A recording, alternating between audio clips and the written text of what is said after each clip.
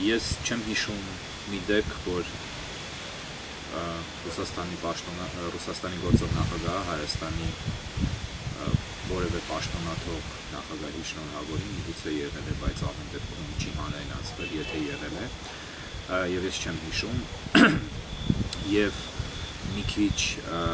տարօրինակ է թվում այն կոնտեքստում, որ Քոչարյանը հիմա քրեական հետապնդման է ենթարկվում օրենքի կողմից Հայաստանի Հանրապետությունում, բայց մյուս կողմից կարծում եմ, որ միգուցե եղել են նման շնորհավորանքներ նախկինում, հիմա է հրապարակայնացվում։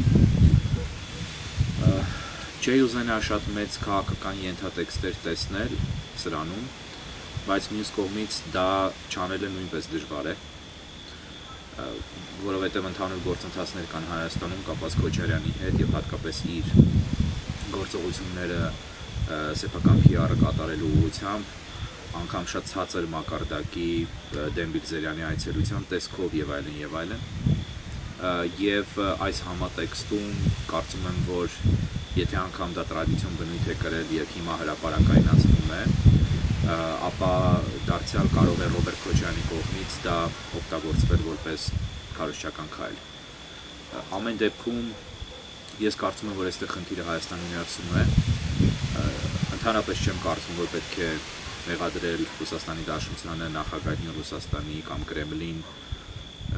այդ շնորհավորանքի համար, նախ շնորհավորել է, երկրորդ հերթին պետք է Հայաստանը այնպես վարվեր, որ Ռոբերտ Քոչարյանը ընդունակ չլիներ ստանալու զանգ ոչ միայն Կրեմլից, այլև որևէ տեղից, նա պետք է լիներ բանդում, կարող էր ստանալ բացիկ փոստով, որում ուշացումով, բայց հիմա կա այն, ինչ կա։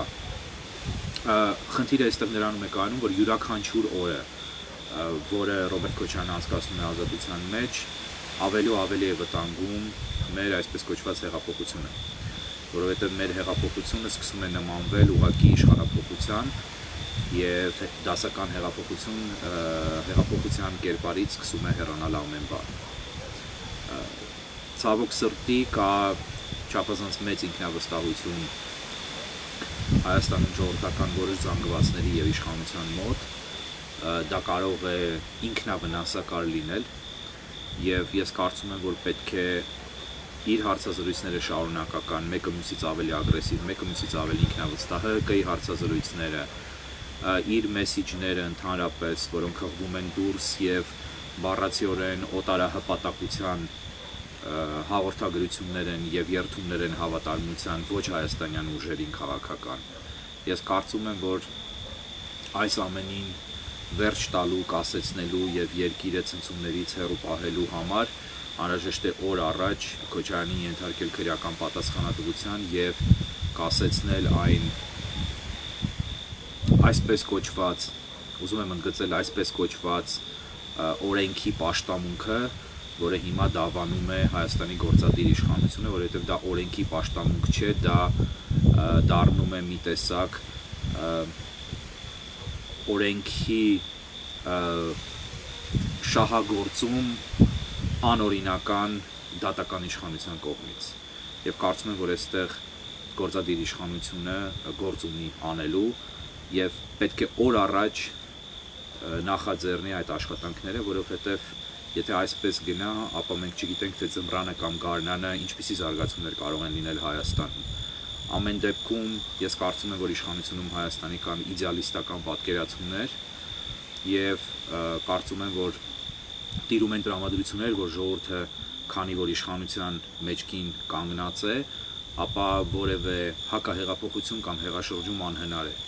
Ցավոք սրտի դա այդպես չէ, շատ հնարավոր է անգամ, դա սցենար է, որը հուսանք չի իրականանա,